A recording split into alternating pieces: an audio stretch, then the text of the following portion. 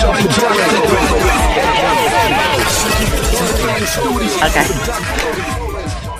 Welcome back, everybody.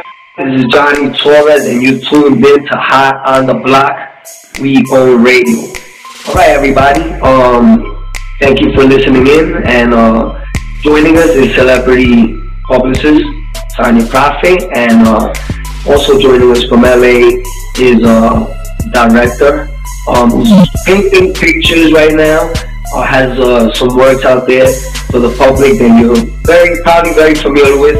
And Casey Amos, thank you for joining us, and it's a privilege having you. Oh, it's a pleasure being here with you. And it's a pleasure likewise. I'm just guest hosting, celebrity guest hosting with Johnny today.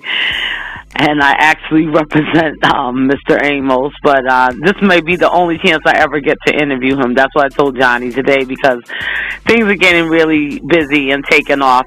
So, Johnny, go ahead. I just wanted to say Happy New Year to everybody, and thank you for supporting Colorwind, supporting LP during the holidays, and hopefully you went out to the Red Box and got his movie Mercy for Angels like I asked everybody to do. And go ahead, Johnny. You got some questions for him? Yeah. Casey, people are very familiar with your works, and they're getting familiar with your works. Why don't you let us know, before we get into your works, your creative side and your career, can you tell us who is Casey Amos? I mean, I come from the San Fernando Valley. I'm just an average guy with a creative slant. So I kind of figured out that I was leaning more towards the artistic side of things pretty early on in life, and decided that I was going to get into photography and heavily in high school, and then that inspired me to continue on and go over into film school, and where I went to live action at the California Institute of the Arts. But I think the seed was planted very early on, when I was on the set of Roots at the age of like 3 and 4, and seeing the impact that my father's work had on people and in different parts of the world. Once it aired, once I saw that at a young age, I told myself, at some point I got to be part of this. It was just a matter of time. Well, I have a question for you, Mr. Amos. I was wondering, as a child celebrity star of a legend, not just the pressure, but I want to hear the good parts. We always hear those depressing stories like Drew Barrymore and the problems, but to me it seemed like it was a good experience from you, from what I've heard you say. And I would really like to hear your take on being a child of the first black father of television, before Cosby. And his name is John Amos, everybody, and he was Kunta Kinte on Roots. And this is John Amos's dad, and I would just like to hear a little bit how it was growing up under a legend as such, and it's such an era, and the 70s was, I'm a 70s baby. I was born in 1970, and so I'm not supposed to be telling my age now, but I just did. I really, respect your dad, and the show we're tired of, and I just love it. So could you tell me what it was like?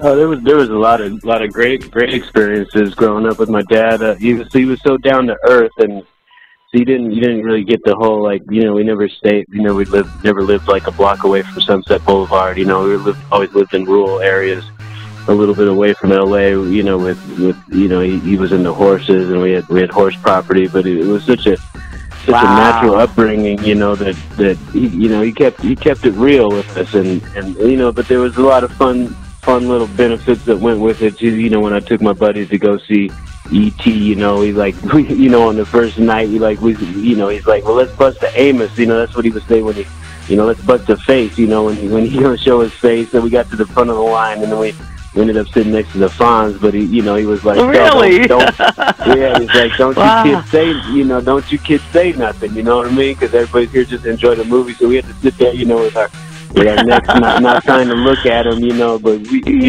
little moments like that stood out. But he was so down to earth, we didn't get the real big Hollywood treatment. It just felt like a regular Pops, really, with me. Okay. I have one other question. Being that moving in, I understand you two have worked together on some projects, the Watermelon Heist, and I know you did the this recent one on Redbox, Mercy for Angels. Johnny, you had a question about Mercy for Angels, didn't you?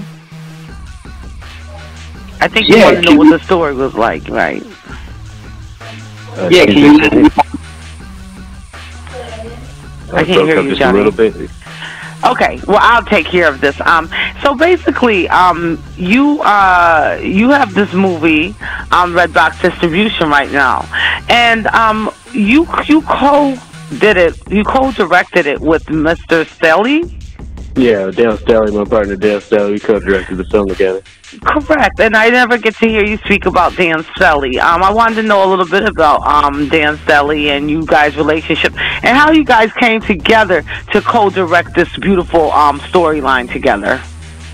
Yeah, we've been working together for a number of years, and we met over at the Universal a lot, and it was one of those situations where, we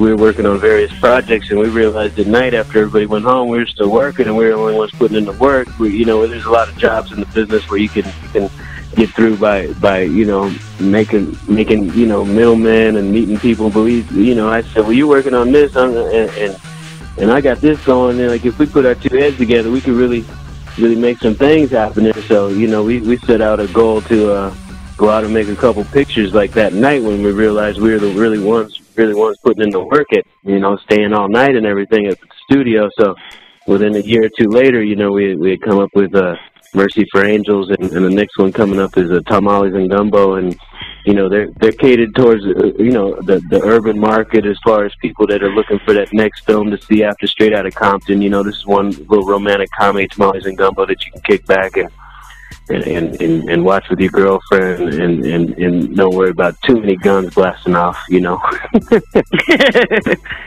So tell us about Tamales and Gumbo, the storyline for this one. And the actress, the beautiful Latina actress that you have starring in both Mercy for Angel and this one. Could you give us a little rundown about her name, and where she came from in her background with acting and stuff? Because we want to get her in here for an interview as well. Oh, definitely. Vita Gear is an impeccable actor. She's a perfectionist. She, when she comes to set, she knows like all her lines, she actually originally comes from Cuba, and she's had great success here in the States as a model, and now she started to cross over, and she did the National Lampoon's film Dorm Days, and she recently, after doing our film, she did the film Chips, with the two cops. Oh, yeah, yeah. They're bringing that back. That should be out in about 9 months. So, she working with us, she's been able to get her chops up, and she's growing over the years to where now, I think you're going to see her in some A-list films and considered. Yeah, she's got something. I liked her in the Gumbo movie, and she reminds me of what's the Alba? Jessica Alba. She looks like Jessica Alba, and she reminds me of Jessica Alba so much. The other question is, you being under the name Amos, have you having any challenges trying to get, yourself established and your credibility in Hollywood?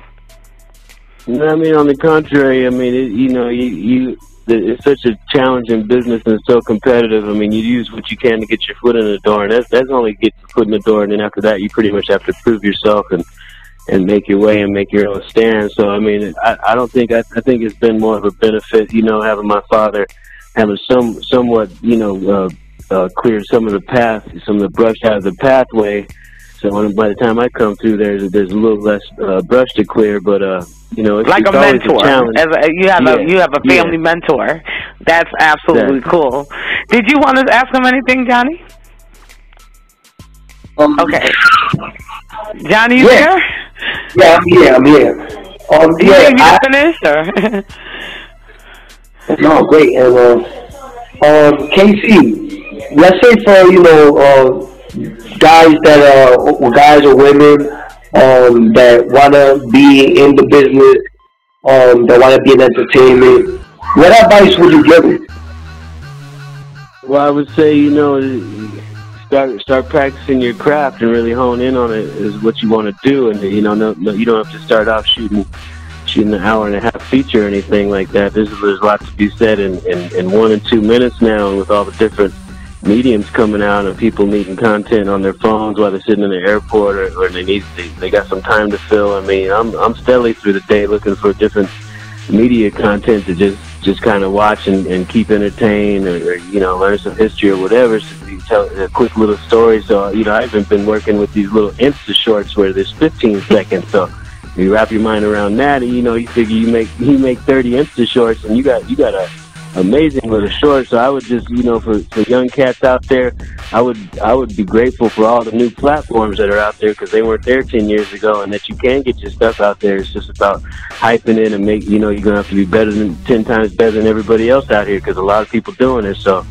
that's pretty much it. It's just like, you know, look at all the new formats that are out there and grow and build and practice your craft and do a little bit of it every day, every week, you know, and believe me, if it's 6 months or 9 months of doing that, stay consistent and on the grind, right? Exactly. You're going to progress. Wow, that's KT. I mean, you know, he's had such a bubbly spirit and always so enthusiastic and positive, and that's what the world needs more of, especially in the entertainment business. Mr. Amos, I wanted to ask you a question. So in the next year, next 3 years, where do you see yourself? What goals have you set for yourself, and where do you see yourself in 3 years from now? Well, my first goal when I set out to become an independent filmmaker, I figured the true definition of an independent filmmaker is that he didn't have to really ask anybody for permission to shoot anything specifically the way that they wanted it due to financial or business circumstances.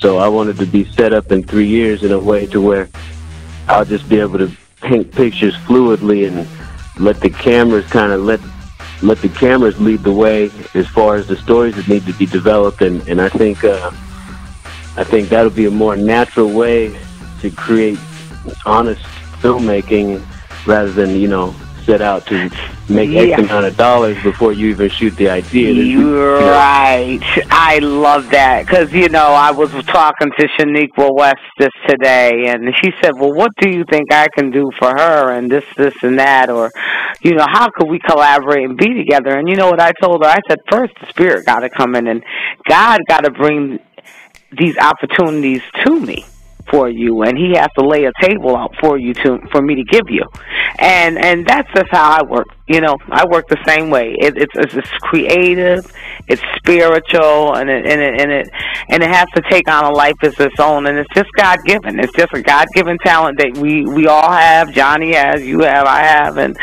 sometimes some people take their talent and don't know what to do with it. Some people let, you know, the devil and money control it. But you know, you have a good balance and a good chemistry with what you do, and I see nothing but success for you. Being your publicist and management, and I just think that the world is going to be so much better and blessed once they start getting a taste of your films on a worldwide level. You know, a movement. Johnny? Yeah, I mean, again, I wanted to extend my appreciation for your time. Casey, what would you like to let the people know about you that they don't already know? You know, I just think they need to know that this is the main reason I was put here on this earth, was to bring people together through my craft and, you know, different diversities. You know, I come from a mixed background. You know, my mom has blonde hair, blue eyes, and my dad, John Amos, he's obviously black. You know, and I'm this person that comes in between. You know, and milds in between. You know, I can.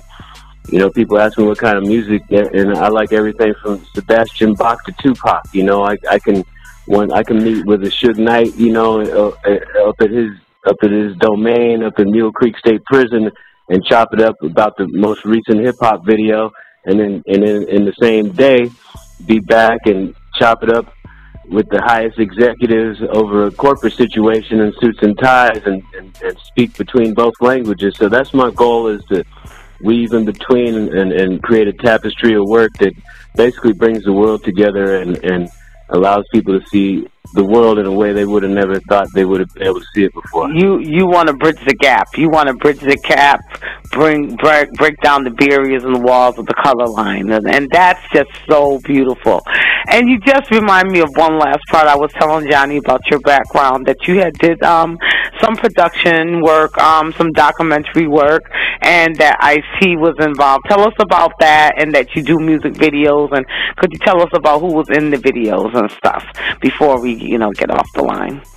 Oh, sure. I came in the music videos in pretty much when it was at the peak, in the heyday, around 96, 97, and I had the pleasure of working with, being around some great artists like Tupac and Snoop Dogg, and got to shoot a breakout video called We Could Freak It for Corrupt in the Dog Pound, where everybody showed up, and Ice-T was in that and did a cameo. We went on to a year or two later to do a straight from the projects with a series on DVD that's out there, and he was the narrator on that, and we kind of built a rapport, and it's been interesting watching the urban landscape that started off with music videos developing the documentaries, and now they're all looking to do feature films, and we're all of us that are in the urban landscape are growing as artists, and it's kind of still a beautiful time to watch it develop, and now the rappers' kids are coming up, and now they're making the rap songs. So it's really. Is there anyone that we should watch out for that you like?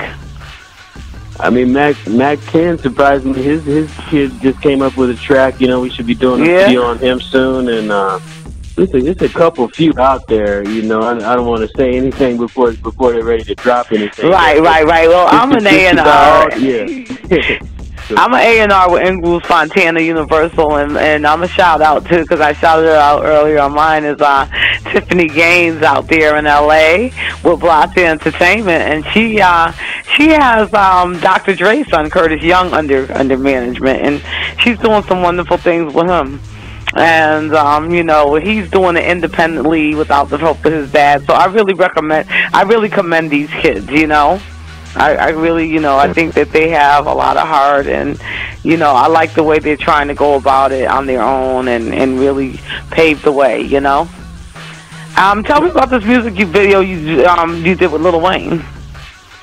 Oh, So Sharp, that was the last time, and it may be the very last time that Malibu got turned out by a music video. Over 100 people showed up down there. We didn't call that many. We just had cast a crew about 30 or 40, and we built a lifeguard tower down there, and Rick Ross had a verse in there, and Lil Wayne had a verse in there. It was Mac 10's song, and it was called So Sharp. Okay. Nice. And that one got a lot of airplay. That was on top of BET's list for most of the summer, and it went really well down there. And it's rare when you get that many artists together and get to have a good time and really make a cinematic situation right on the beach. That doesn't happen very often, but that was a beautiful moment. So I understand Tamaz and Gumbo that Mac 10's in that as well, so he's a good friend of yours, I take it.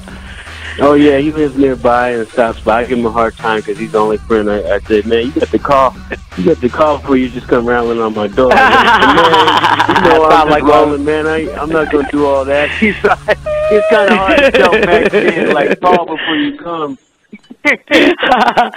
My cousin, he's in the Hall of Fame for his band Suffocation. He says the same thing to me. He's 10 minutes away. And do you know, I only showed up one time and unannounced and got greeted by him and his Damien dog in the backyard.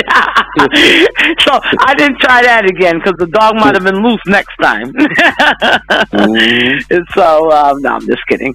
But, Johnny, anything else? Oh, there is one question, last question.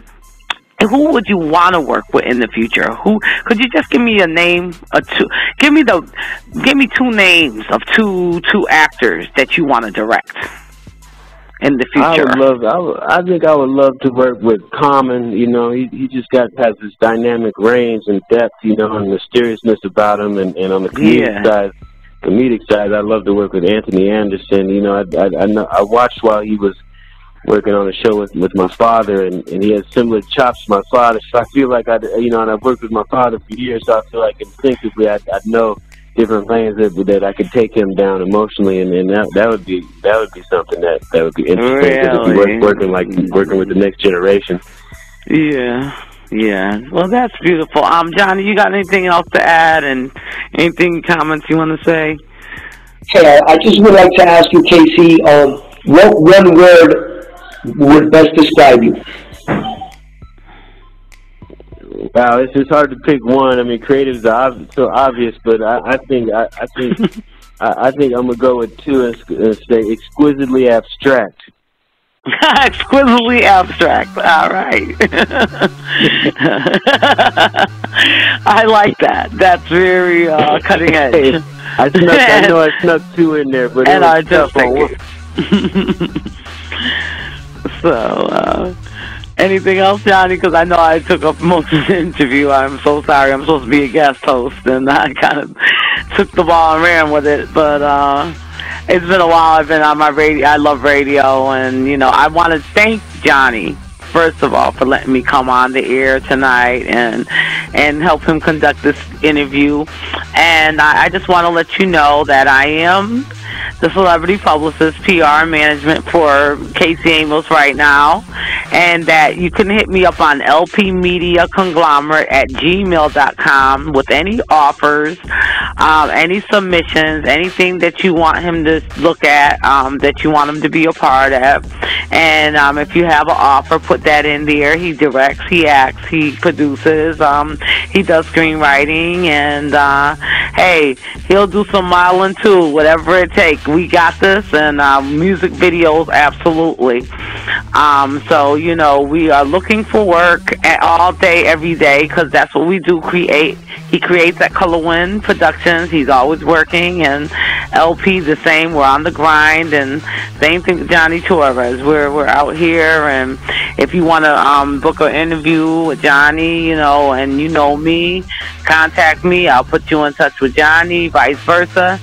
And we're just out here to win it right now. This is the Happy New Year. This is Tonya Proffitt. I'm out. Okay, Johnny? Yes. John?